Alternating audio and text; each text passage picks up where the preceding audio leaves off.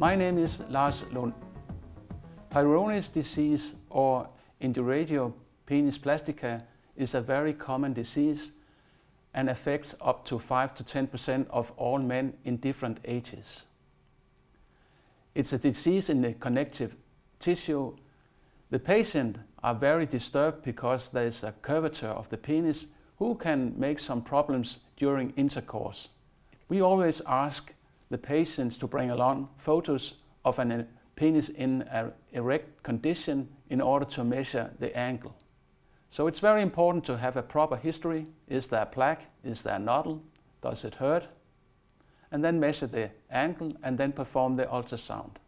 In the present video, we want to show how shockwave therapy can help in this condition.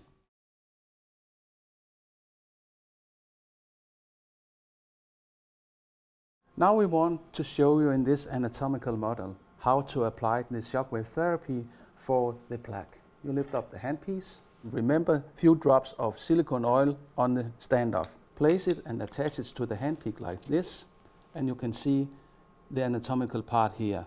Remember to put on some gel on the plaque like this, and then lift up the penis, hold it, and then start treatment like this. After each treatment, we use disinfective wipes to clean the handpiece like this. And you can use the same disinfective wipes for cleaning all the accessories and standoffs. You can also use the penis holder. You should remember carefully to lift up the penis and then place it again on this penis holder. Maybe adjust it a little bit so that the patients lie comfortable.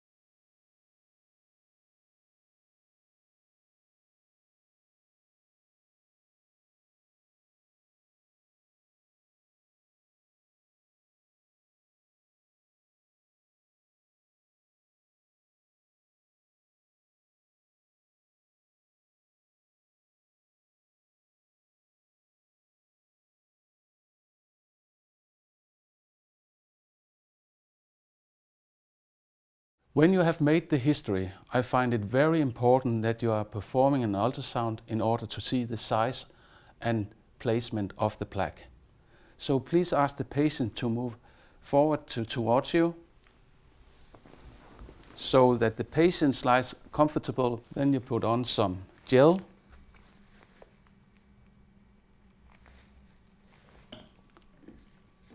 And then you are performing the ultrasound.